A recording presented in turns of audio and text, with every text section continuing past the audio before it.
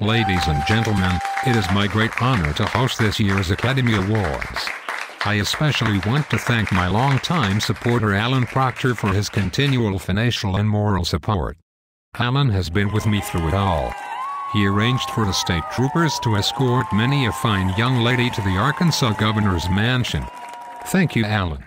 Our first presenter this evening needs no introduction. He has made America into one of the most free and prosperous nations in history. President Barack Obama. Slick Willie, thank you for your introduction. Yes, it is true. Alan Proctor has probably been the biggest supporter of our party for years. Thank you, Alan. Barack, tonight you will unveil this year's award to your biggest supporter. Can you guess who it is? How about Warren Buffett? Not even close. This year's winner has more than doubled Warren's contribution to my re-election. Then it must be George Clooney. Bill, you were so last election. No, it is not even the Communist Party. Well, who is it? This year's largest donor was introduced to me by your good old friend Alan Proctor. No kidding? Absolutely.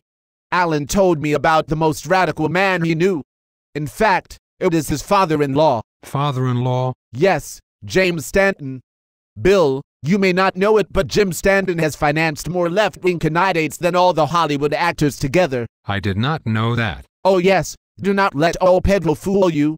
His nickname is PD. PD stands for Proud Democrat. Proud Democrat James Stanton. Now I know who you are talking about. He tried to warn me about marrying Hillary, but I just wouldn't listen. Oh, I have learned to always listen to that wise old liberal. He was friends with FDR, and old Roosevelt thought Jim was too leftist even for him. Wow, that is saying something. Proud Democrat James Stanton. Yes, Bill. Because of his tireless work and unlimited money, our party will continue its glorious march to socialism. Thank you, PD. Yes, indeed. Thank you, Jim, and your favorite son-in-law, Alan Proctor.